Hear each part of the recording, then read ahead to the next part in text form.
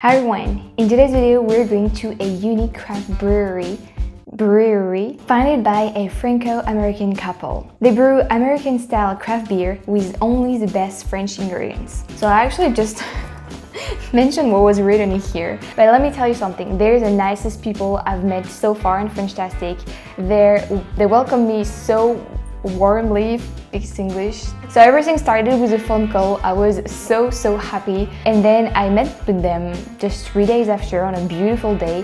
Their brewery is very well located. It's in Amboise, in downtown Amboise. Very well located because it's just a block away from the chateau. They kindly spend all the morning with me and they share their story and they explain everything about their brewery. So if you want to learn more about this very amazing French-American couple and their unique brewery, keep watching. I'm Katie, and this is Mathieu. Hi. We are the owners of Artisanale Brewing in Amboise. This is the bar part of our brewery, and the Brewhouse is behind us.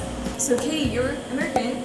Yes. Matt, you're French. I am. So how this brewery came about? How? Well, it's kind of the fruit of a lot of years in the US, visiting a lot of brewery and really feeling so good in many brew pubs that we visited.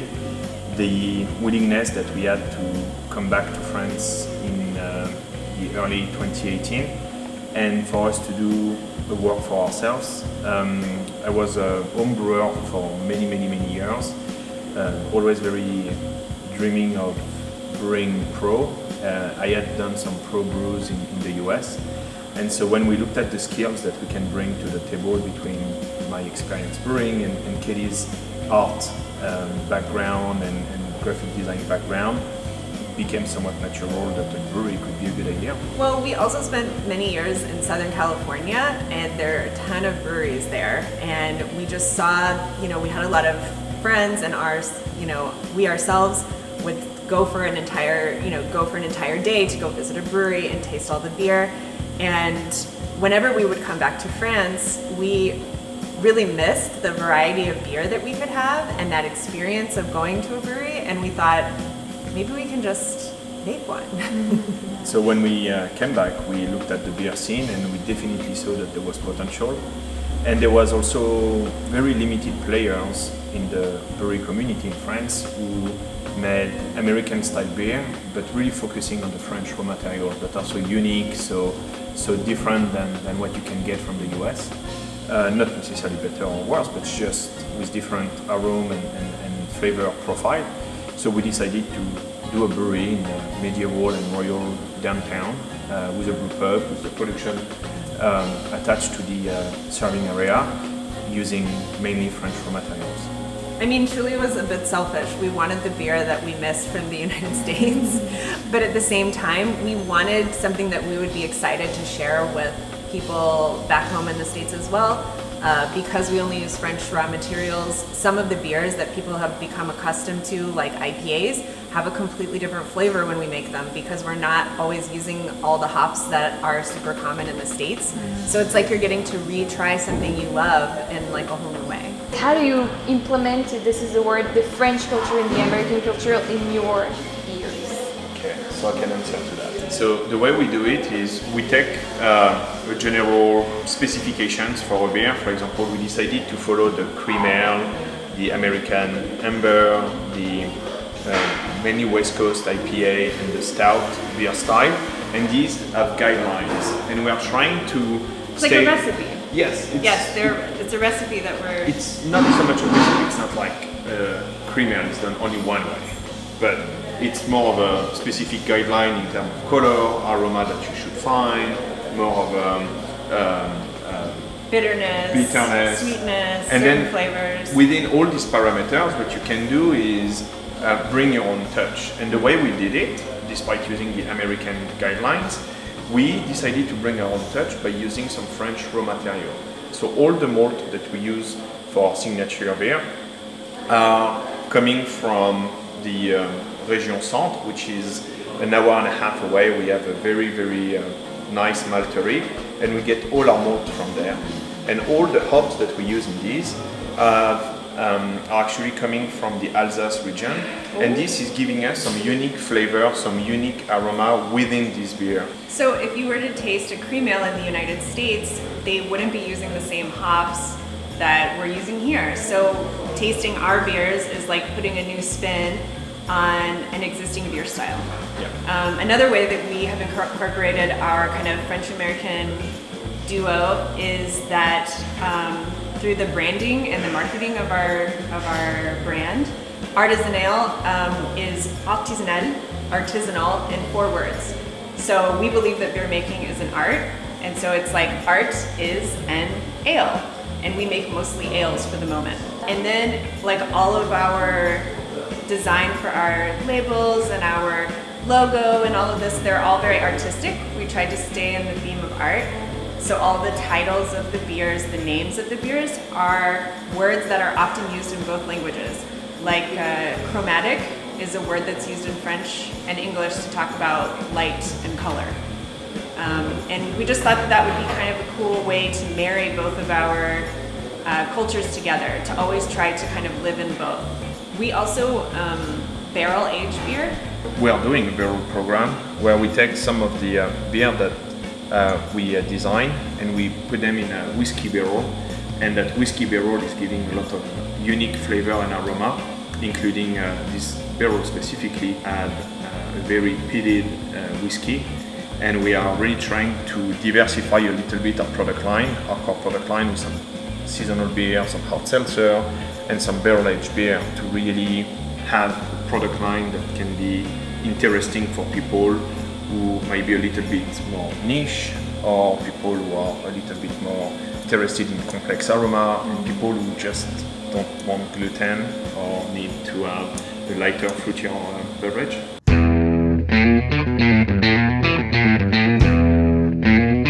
So tell me about those big fermenters. How did you get them in? It was a challenge. Bringing them here was, I think, the worst day we had in forever. Mainly because... Oh, come on. It was so fun. There was like a team of burly guys, and all the old neighbors were outside, like, what's spying happening? on us.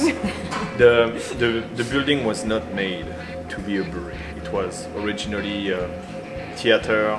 We had a movie theater here until the mid-90s. It's the original cinema of was. And the building is not straight. You have angles everywhere. None of the walls are actually parallel. So we had to have a custom-built brewhouse, a custom-built fermenter. These fermenters are, the size of it is 20 beer barrel, 20 BBL fermenters. And usually they would be a little bit shorter and a little bit wider. But since we are in a former cinema with very, very, very high ceiling, we decided to optimize the space of the building by going very, very vertical. So these are a little bit narrower. We had them made taller and less fat. Significantly taller. Okay. And so the day the brewery was delivered, obviously the architect didn't realize the width of every single equipment, and one of them was stuck. We could not bring one of them is slightly larger than the others. So we were jackhammering the wall of the building to get the fermenters in. So that's why it was in the middle of a heat wave, like 110 plus Fahrenheit day. We were breaking the walls to get the equipment in.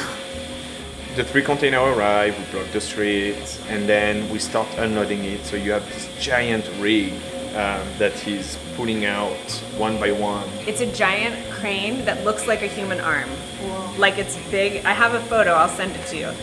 And it literally has like a pinch on the end, and it's on the back of a truck. So you have 2 trucks. You have the truck with the stuff in it, and then you have the truck with the crane mounted on the back. And the arm reaches inside the truck and pulls them out. You know, like almost like you're, you know, like you see like giants in children's stories, like pulling it out and kind of holding it while they like another, like was it a pallet jack or what do you call it? So at that point they were putting it inside the building horizontal. Right. And then we were bringing it to the production area, and then with a pallet lift we were able to lift it up straight up and bringing it down. So it took over 14 hours. It was like 14 hours. It was, but it was only like 4 or 5 people. Yeah, it was. It wasn't some army of people. It was just like 4 or 5 guys with like their this is what they do all day, is like go and set up giant equipment. And Okay, wow. So can we go upstairs and see? Yeah, it's nice. So if you know this brewery.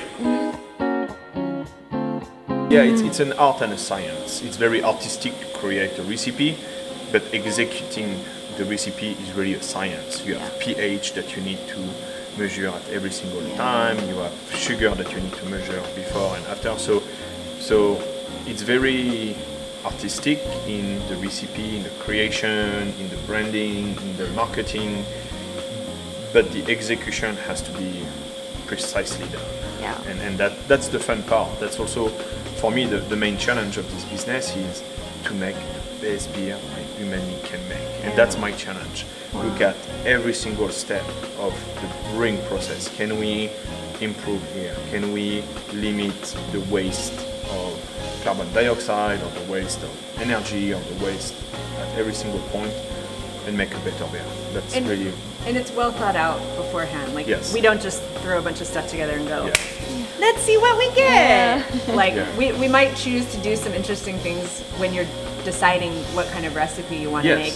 But I think sometimes people think of craft or artisanal and they think, oh, you know, it's kind of like just someone kind of passionately making something, and we'll just take whatever we get.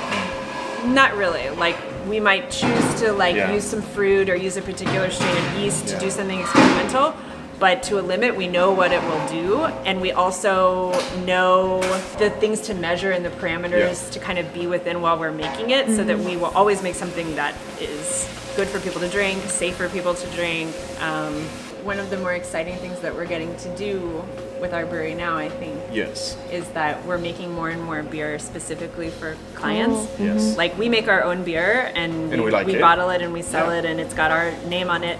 But more and more, we're working with people who are having, you know, Michelin star restaurants and castles, and people who kind of realize, oh, I can have a beer and have my name on it, and it can be the kind of beer that I want versus what's already out there. So Matt gets to make a custom recipe for them, and because the innovation and the research and all of that is really what drives me. It's really the interesting part of the job, to get your wheels to spin as fast as they can and try to find the right raw materials, the right aroma, and differentiate yourself from every other craft beer that there is in France. Or in but mostly have that moment with the customer, right, where they've told you what they want, and we all go away and we do our work for a while, and then we get back together and they go, oh, this is it. This is exactly this is what I would imagined, and you managed to like make it. I think that's kind of amazing. Like, any creative process where a customer comes to you and says, I want this, and you all kind of go, I think we all are saying the same thing, let's see. And then at the end, when they're really happy with it, that's also come from the fact that I was a sales guy for 15 years, and often I was selling stuff and I didn't even know that production or engineering could follow and deliver. And we're like, yeah, I sold that, and the engineering team is like, well, we can do it. I'm like, oh, shit. And here I can control both sides of the business. I can be like, hey, you know, let's create this, and then I am responsible for elaborating the recipe and brewing it, and really I can control every single step of the way, but starting by what I've always done, which is try to get somebody on board and happy and excited about the idea. Amazing! This Sorry, is I know so it's very long. No, it's okay.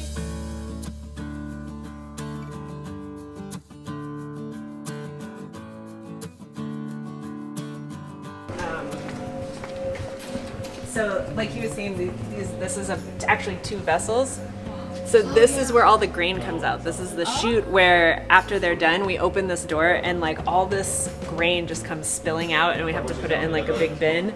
We're actually working on what to do with those grains. We've been trying to develop crackers, because they're still full of nutrients. They're still plenty fine to eat with. Few breweries are doing this in France already, and it's all over the United States. So we're trying to make crackers out of them for the Brewpub, because we figure it goes with cheese and charcuterie.